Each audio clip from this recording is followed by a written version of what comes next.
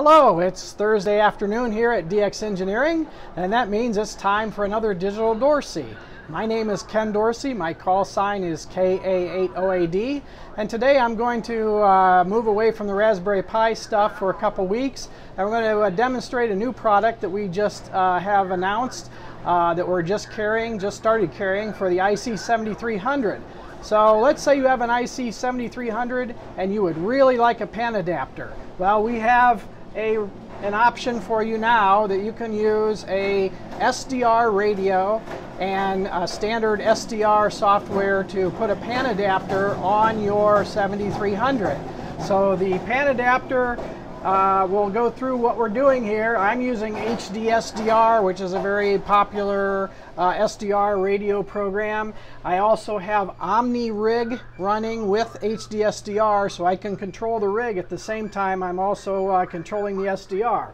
I have one of our little Sdr receivers here, our DX Patrol receiver. This is like a $99 Sdr. It's plugged into a board that's actually hooked into the back of the 7300, and that serves as our input or our antenna input for our HF for our Sdr radio.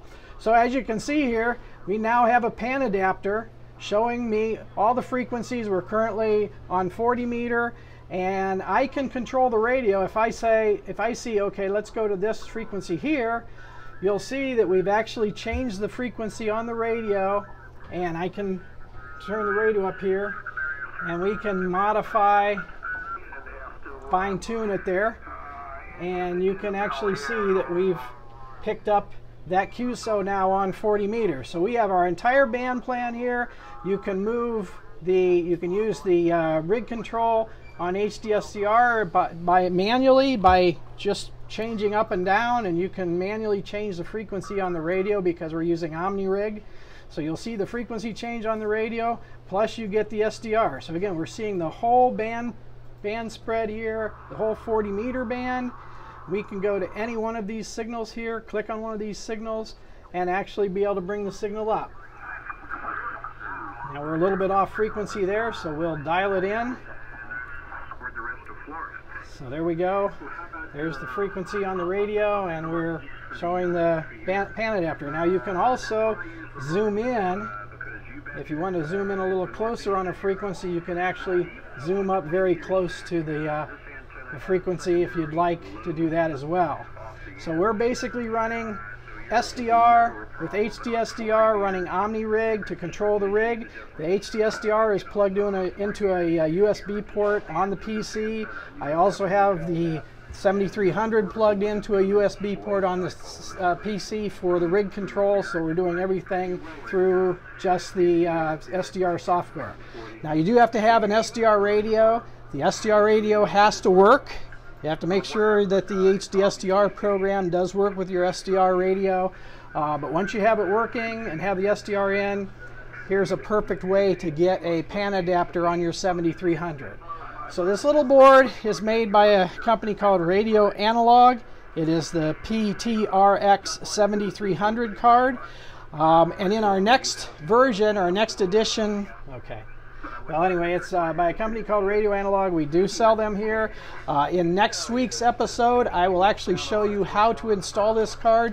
Very easy installation to do on the 7300. No tools required. Well, the only tool that's required is a Phillips screwdriver for opening the case. But once the case is open, no tools required to put the card in the radio. So we'll show you that.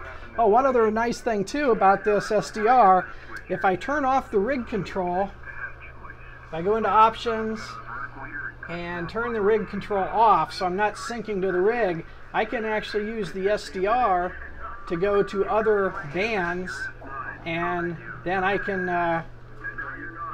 monitor, like let's say we want to monitor 20 meters, I can go to 20 meters. Now I don't have an antenna on here that's going to work real well on 20 right now, but I could actually set this up to monitor 20 meters, and then I would have my own volume control on the PC for the Sdr. So I could actually bring up a different band and in receive. So you don't have basically two receivers then off of the 7300 as well.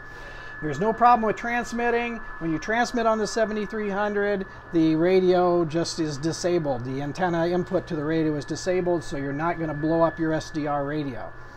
That's all I have this week.